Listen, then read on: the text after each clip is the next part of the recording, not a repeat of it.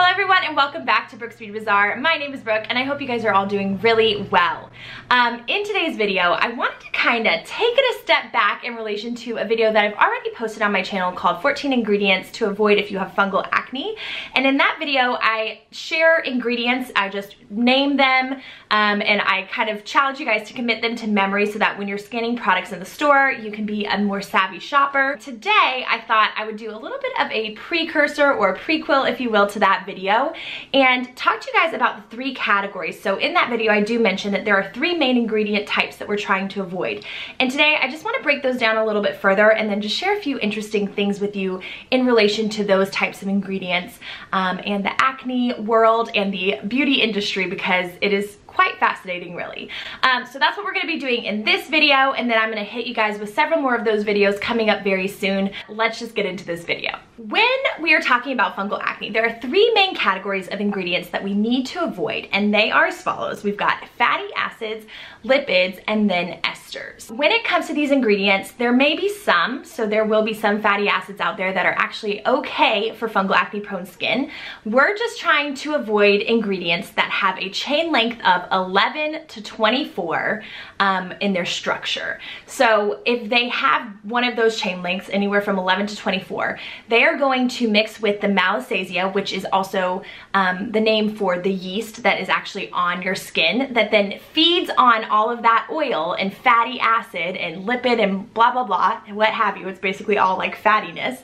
And then it just multiplies and spreads the whole rashy type of acne all over your skin. And so that's what you're really trying to avoid. You're trying to avoid feeding the Malassezia yeast on your skin when it comes to these products, and that is why we avoid fatty acids, lipids, and esters. So let's go ahead and start breaking those down further.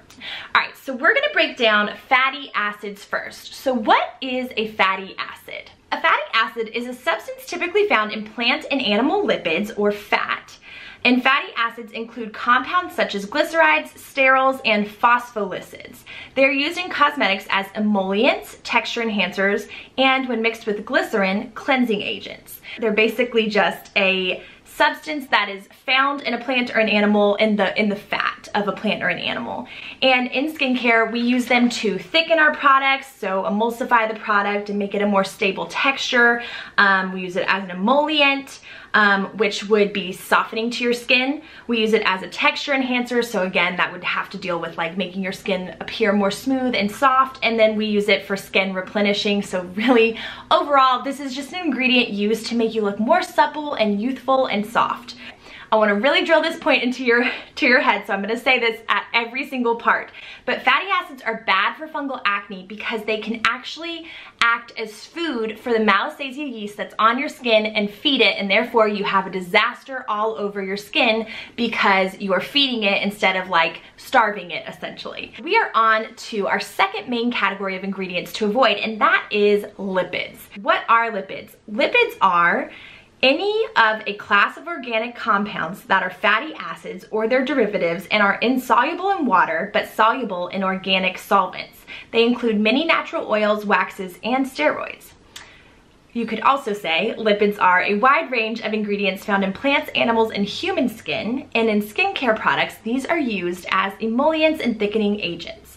So again, what are they used for? This is the common denominator among all three of these main ingredient types that we're avoiding. They are used for emollients and thickening agents in your products. So emollients, again, to keep your skin really nice and soft and supple and looking healthy and glowy and youthful. And then as a thickening agent to just make the product a lot, you know, richer, creamier, more stable, and user-friendly, essentially. Lipids with a chain length of 11 to 24 are going to be really bad if you have Malassezia, because they then will feed the Malassezia yeast on your skin and increase everything. Now, this was something I found really fascinating when I was going through some of my old products, and I wanted to share this in this video right now. So I'm gonna take you guys on a little journey onto my computer and show you something right now.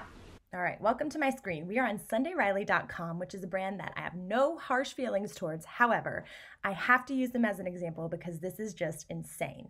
We're gonna go to shop by category and choose acne. I used to use this brand and I love a lot of their products. Most of them are no longer going to be ones I use because they're not fungal acne safe, but there are actually a couple on here that are okay for us, so I might highlight those one day. But for the purpose of this video, let's talk about their acne range.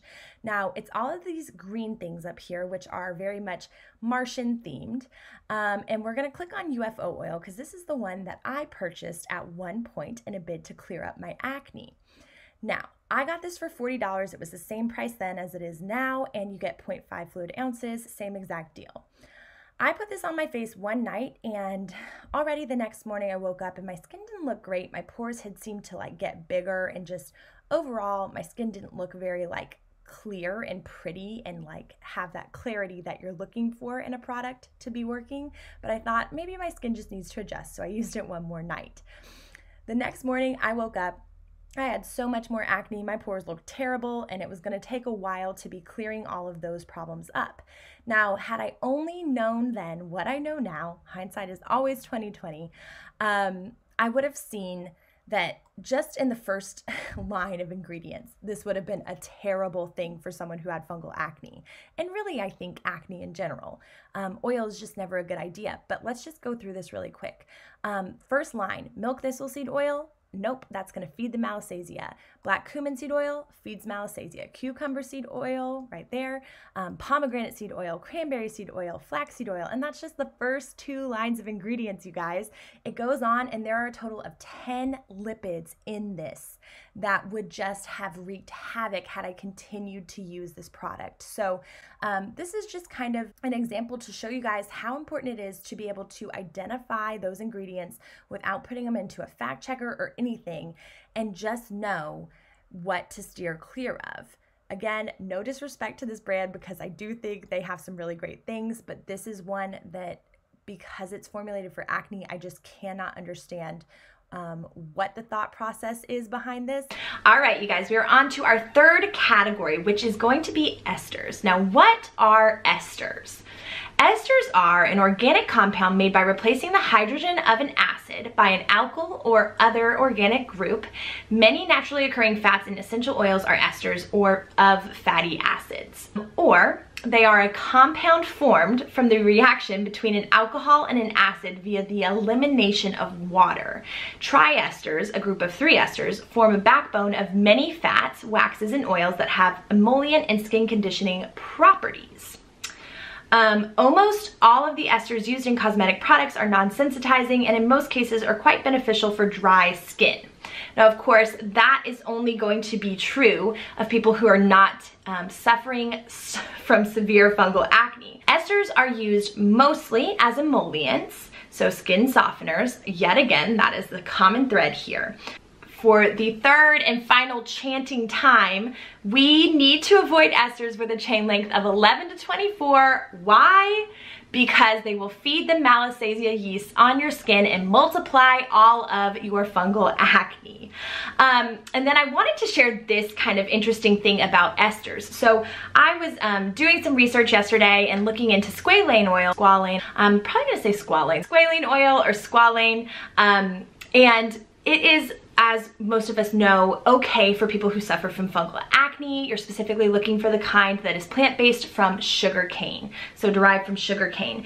And we like it to use as an emollient. That's one of the benefits of squalane oil. So, in theory, all of this emollient that we are allergic to when it comes to fungal acne could, in theory, be replaced by something like squalane oil that is safe for fungal acne sufferers and will soften and condition your skin. Now, I'm not going to say that it's going to be a great thing for everyone, and I think there would be some stabilization issues and some things like that, so you'd obviously have to figure out your formula that works for you, but it's just a nice thought to know. just because we can't use these fatty acids, these lipids, and these esters as our emollients, we can have other ingredients to replace them that will make our skin just as soft and supple and glowy as somebody who doesn't suffer from fungal acne. I hope you guys enjoyed this. Give it a thumbs up if you learned something. Tell me something that you guys learned in the comments below right now so that we can continue this conversation. Also, if there's something that you guys specifically would like me to talk about, I love to get your feedback, and I would love to custom and tailor my channel to some of the stuff that you guys are super interested in. So tell me that in the comments below as well. And that pretty much sums up everything for this video. I hope you guys are doing well, and I will see you tomorrow for a new video.